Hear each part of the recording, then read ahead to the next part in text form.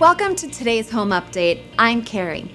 Whether for free or a fee, numerous websites offer credit scores. However, according to a recent FICO report, many of these requested credit reports are non-FICO scores, which means they won't hold up with most lenders.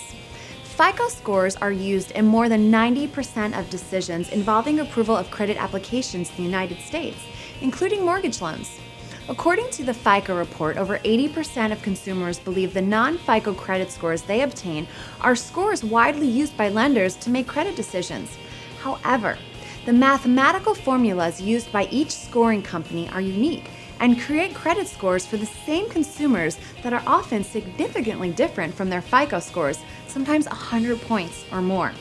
With such large score differences, not understanding that the credit score obtained isn't a FICO score can cause consumers to over or underestimate how a lender will view them, with serious consequences for financial health and well-being.